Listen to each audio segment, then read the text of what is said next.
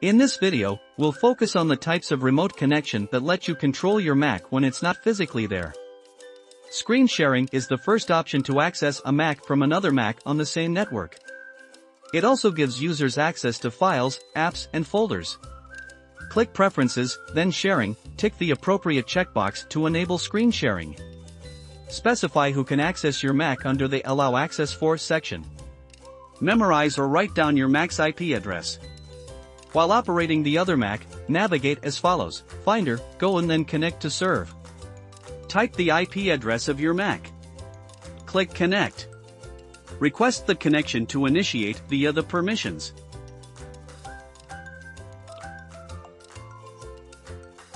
Allow screen share on your Mac.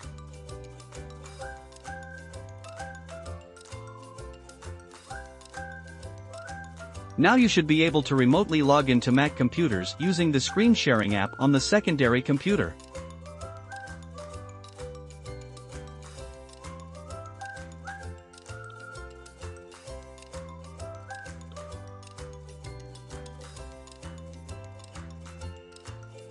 What's more, you can remotely connect to another Mac with a non-Mac device.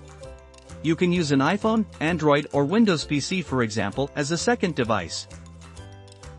While the process is very similar to the one I've shown you already, there are some steps users will need to handle differently. To be able to get access to your Mac, you have to install a VNC application on another device.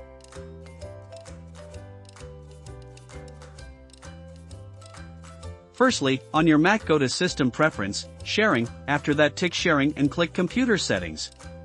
To allow VNC Viewer to control the screen, enter a password that you have to give to your partner for further connection. On the other device, download and install a VNC application, after that type the IP address of your Mac into the VNC app on the remote device.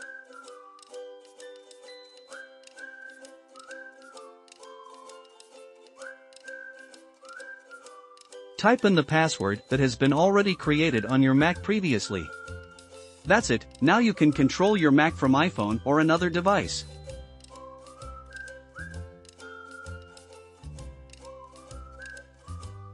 Simple and quick, isn't it?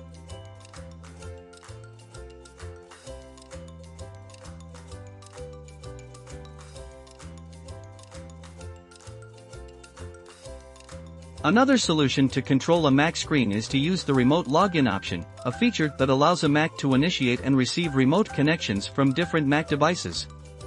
It replaced the feature Back to My Mac, which was removed from macOS versions Mojave and newer.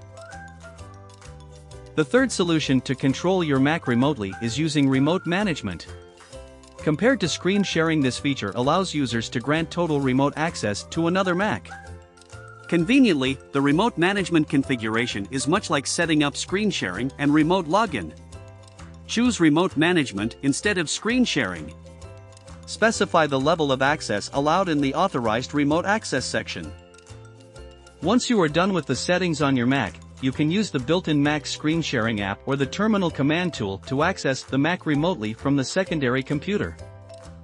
Thanks for watching this video, stay tuned.